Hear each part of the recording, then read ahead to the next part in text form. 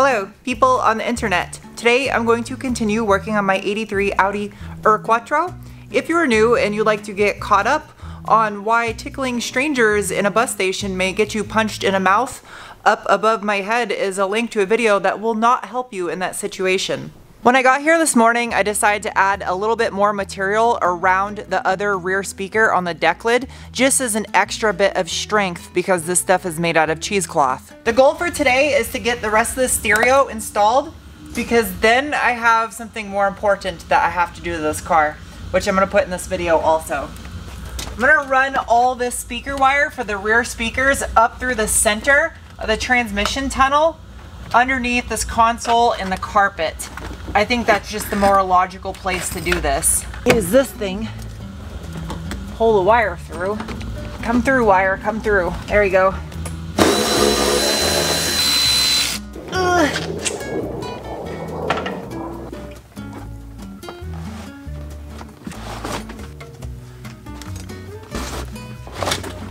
There we go.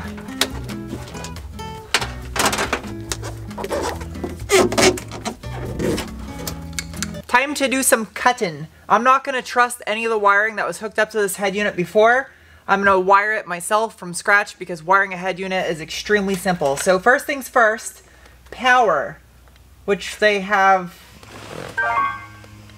I bet you that's what that wire back there is for. This wire wasn't attached to anything. It was just stuck down beside the battery, which is actually the power that was wired up to this harness going to the old head unit. That means they had the power wire going to that head unit routed underneath the carpet of the car with no fuse on the end of it. It was just routed straight connected to the battery. That's bad. This? Trash. This nonsense out of here.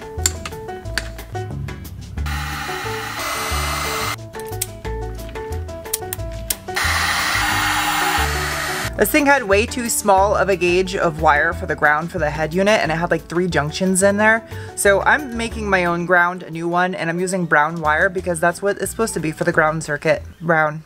That matters. Head unit ground goes right here. See?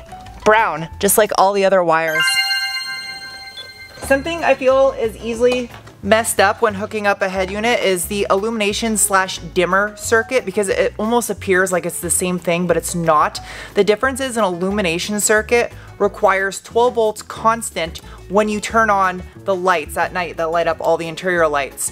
A dimmer circuit, when you do that, when you use the dim switch in the interior, it will vary the voltage. So it'll go from 12 volts down as it dims the lights, where illumination, it just doesn't do that.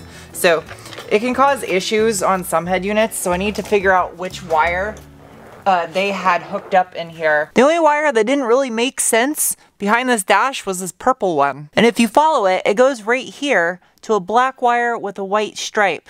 So why the fuck do you have the wire hooked up to the switch for your door when you open and close the door and it turns on the light up here, but it's hooked up to a ground? Put my hand up on your hip. When I dim, you dim, we dim. I need a ground. So you look up here, I got a gray wire with a blue stripe and a brown wire. And that goes to the illumination for my climate control. And down below here, these two were just wire tied together. So, last wire. Wrap some cloth Tessa tape around this. There you go, finished product. Nice, fresh, clean. Put some cloth Tessa tape on there just for chafe protection. Last step before I can test the head unit. I'm gonna put a fuse, one of these guys right here.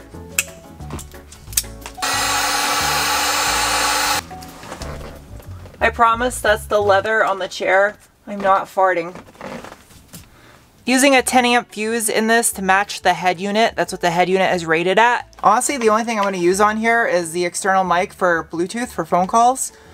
Other than that, I'm not going to use the USB, nor does it have steering wheel controls. Power? Yay! Cool! It works. Front speakers. Time to put this delicate motherfucker back in. This is extremely nerve-wracking. Oh yeah, seatbelt. It's in. These are cups. You could probably grow a melon or a cucumber out of this, but that's not what I'm gonna do. What I'm gonna do is make it not sound terrible. Go in your hole.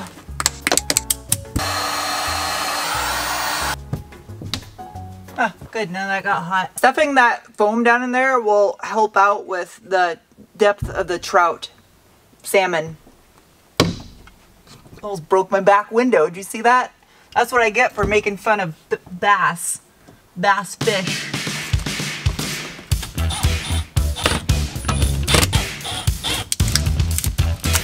This already feels so much more sturdy back here. Just from redoing this. Go inside your new hole.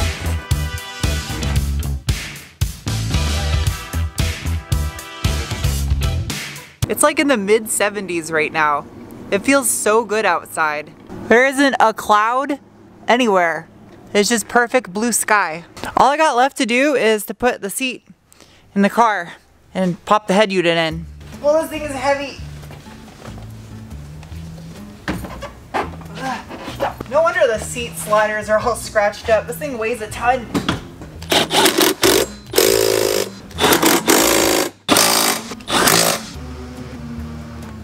This is it right here. Once it's in, it's in. That's what he said. It's in. It looks so good. I peel off the little tape, protective tape. It looks so good. I can't tell you what was playing on the radio, but it was 80s, and it rhymes with Ul Quattro. I love the way this looks. So it's got this little door you can flip up right here, and there's a front-facing USB, an SD card slot. I have never known anyone to put music on an SD card. That's just weird. And a 3.5mm jack. But it looks like a little tape deck. It's so cool. And it also has Bluetooth, so you can listen to like satellite radio or Pandora or whatever. I got one last thing I'm gonna do before I take this to my house and start taking it back apart again. And that is this dried out, deteriorated shift boot that I think is just vinyl. I don't think it's real leather. No, that is real leather. It's just really old and cracking bad. Plastic nut that holds this thing together. So I'm gonna use my crescent hammer here. That's about the only good purpose these things other than as a hammer. I gotta put my camera down. And then I think it's just held in with clips. These guys right here. Little metal bananaramas.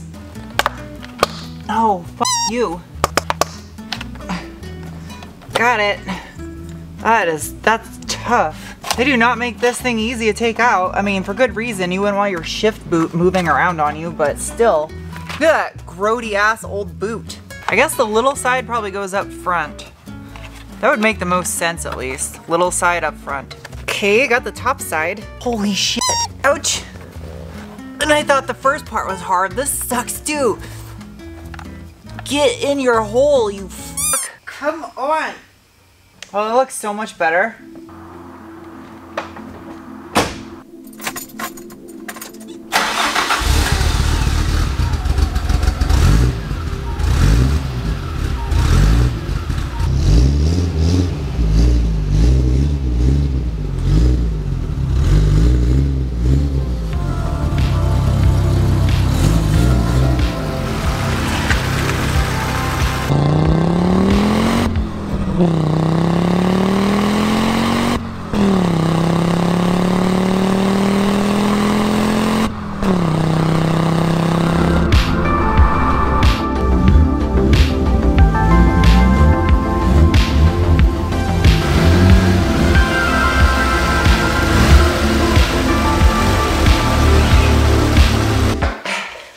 This feels so weird.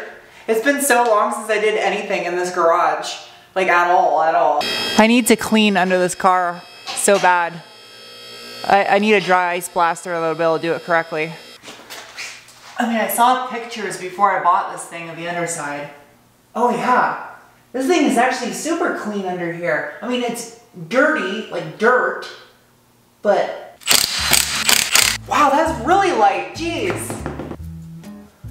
It's got lowering springs on it too. I'm so excited about the underside of this car. This thing is super clean. I mean, the brake rotors have rust on the hats. but they're not cryo treated. But everything else, like, it just needs to be super cleaned. This, honestly, this needs dry ice blasting. That would be the correct thing to do, and this would look absolutely mint. But like, all the hardware is nice on here. See what I mean though? This is way too stretched on an 8-inch wide wheel. I'm not liking it. I'm not a fan of stretched tires on a car like this.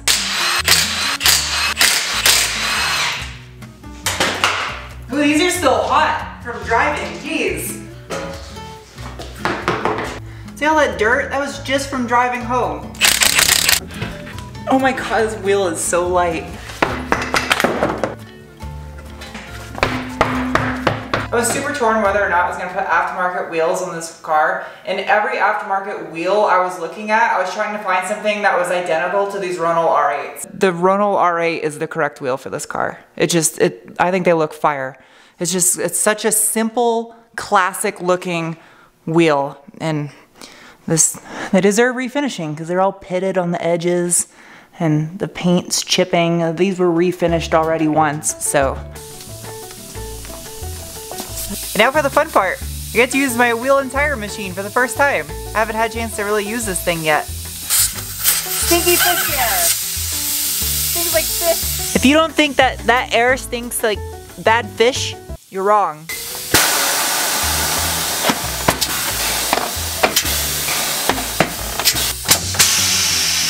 Don't critique me if I'm doing this slightly wrong. I haven't done this since high school.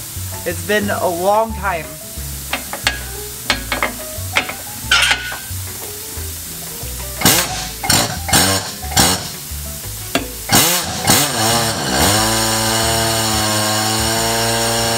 This part always sucks the hardest, is getting the tire up. Because it's stretched. Oh, come on. Finally. Don't slip. Ew. Ha! Show you for slipping.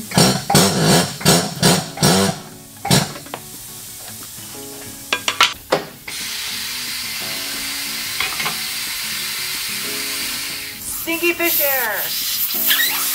I don't know why this stuff was called goose poop, because I never pay attention to goose's poop enough to know what goose poop looks like.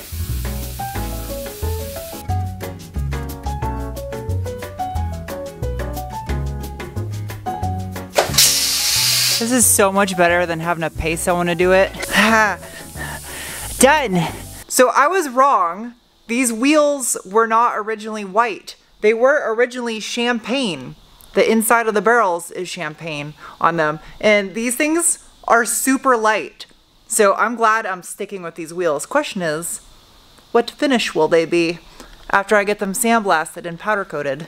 So, as for tires, I got some new ones. And I went with another set of Continentals. These ones though are the Extreme Contact Force. These are not sponsored. I bought them and I think they're actually kind of expensive. But these are 200 treadwear compound, whereas these Contact Sports I think are 340. I could be wrong. But yeah, these are 340. These tires were in perfect condition, but it's a 205 and that's just too stretched for me. So these ones are 225s, so it'll be a nice meaty looking tire on there. It's a 225 45 15. But yeah, that's the next thing I'm going to be doing on the Audi. But what you guys are probably more concerned about is the little Green Ranger over here. I'm going to start working on this tomorrow. So you're going to be getting a lot of Ranger content because this is a pretty big job I'm going to start undertaking. And this will be the last time that this truck is drivable until everything is transferred over. I'd be lying if I said I wasn't a little bit nervous about doing this because this truck means a lot to me. So this is it. I'm going to down the truck until everything is switched over. So I will see you guys soon with another video. Bye-bye.